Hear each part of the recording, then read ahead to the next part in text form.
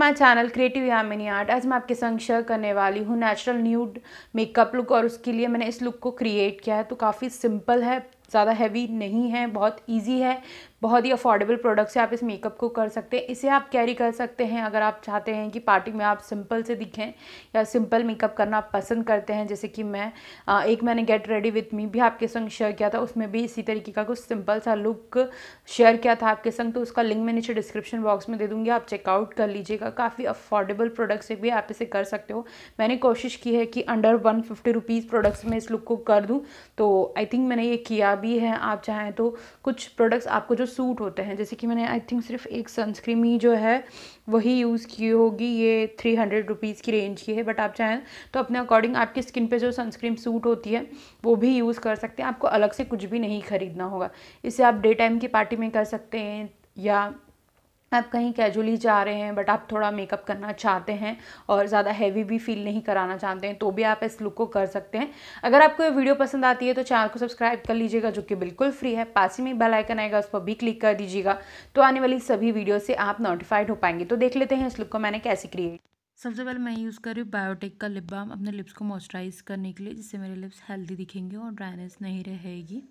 Lip balm use करना ज़रूरी है बिकॉज की विंटर्स चल रहे हैं। नेक्स्ट मैंने यूज़ किया है निविया का मॉइस्चराइजिंग क्रीम। ये येलो हाइड्रेट क्रीम है, तो आपके फेस को बहुत अच्छे से हाइड्रेट रखता है। नेक्स्ट मैंने यूज़ किया है प्राइमर के लिए एनवाईबी का gel based primer.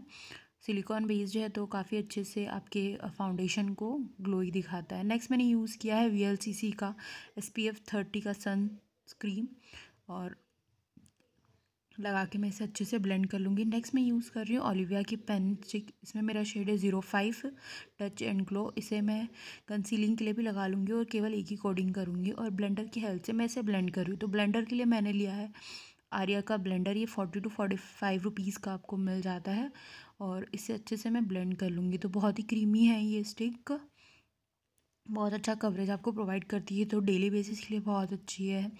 Natural look, अगर कोई नेचुरल लुक करना चाह रहे हैं तो उसके लिए भी बहुत अच्छी है। नेक्स्ट मैं यूज़ कर रही हूँ मैक का कॉम्पैक्ट, और इससे अपने पूरे फेस को सेट कर लूँगी। तो ये मेरा फेवरेट कॉम्पैक्ट है, इसीलिए मैं इसे यूज़ कर रही हूँ, ताकि ज़्यादा फेस पे ड्राइनेस और पैची ना दिखे।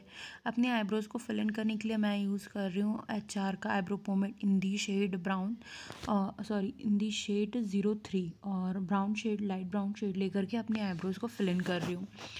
सो एक एंगल ब्रश की हेल्प से इससे मैं नेचुरली फिल इन कर लूँगी, ज़्यादा बोल्ड नहीं कर रही हूँ आईब्रोज़ को फिल इन, और एक स्पूली की हेल्प से इसे अच्छे से कोम आउट कर लूँगी। तो सारा प्रोडक्ट जो है वो अच्छे से डिस्ट्रीब्यूट हो जाएगा और नेचुरली आईब्रोज़ फिल इन लगेगी। नेक्स्ट मैं ले रही हूँ SFR का ये आई शेडो पैलेट, और इसे लाइट ब्राउन शेड पिक कर रही हूँ, और इसे अपनी पूरी क्रीज पर अच्छे से अप्लाई कर लूँगी और ब्लेंड कर लूँगी। तो मैं सिंगल यही शेड लगा रही हूँ, बट इसी में जो एक पिंक कलर का शेड है उसे भी मैं अपनी क्रीज पर अच्छे से अप्लाई कर लूँगी। बिल्कुल लाइट हैंड से अप्लाई करना है, ताकि ज़्यादा हार्श आपका आई मेकअप ना दिखे। तो इसे मैंने अच्छे से ब्लेंड कर लिया है एक ब्लेंडिंग ब्रश की हेल्प से। और नेक्स्ट मैं ले रही हूँ लाइनर। तो लाइनर के लिए मैंने लिया है मालियो का स्केच लाइनर। ये बहुत अच्छा वाटरप्रूफ लाइनर है। इसे मैंने मालियो 1 ब्रांड के लिए लिया था, तो मुझे पर्सनली बहुत अच्छा लगा। 100 रुपीज़ में आपको काफ़ी अच्छा लाइनर मिल जाता है, बिगनर्स को लगाने के लिए बहुत ईजी होता है। नेक्स्ट मैंने लिया है मस्करा, और मस्करा के लिए मैंने लिया है ब्लू हेवन का वॉक फ्री मस्करा, जो कि वाटरप्रूफ मस्करा है, बहुत अच्छे से कर्ल कर देता है, तो आपको आईलैशेस लगाने की ज़रूरत नहीं पड़ेगी। नेक्स्ट मैंने लिया है ब्लू हेवन का diamond blush on in the shade 505, और अपने फेस को बिल्कुल लाइट हैंड से हाईलाइट कर रही हूँ, ताकि मेरा फेस जो है ग्लोई दिखे। लिपस्टिक के लिए मैंने लिया है रेड एंड वाइट की कैचवुड लिपस्टिक इन दी शेड गिव मी मोका, जो कि न्यूड लिप कलर है। और अपने पूरे फेस को सेट करने के लिए मैं ले रही हूँ किस ब्यूटी का मेकअप सेटिंग स्प्रे, बिकॉज कि ये एलोवेरा का है, तो बहुत ही लाइट है।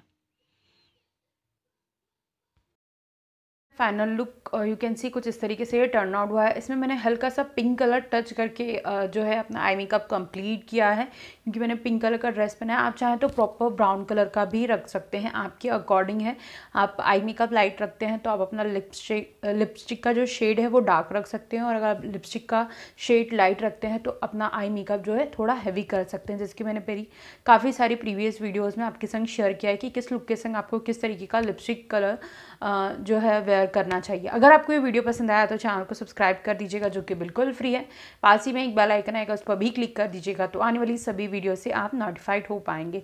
Thank you for watching guys, stay blessed.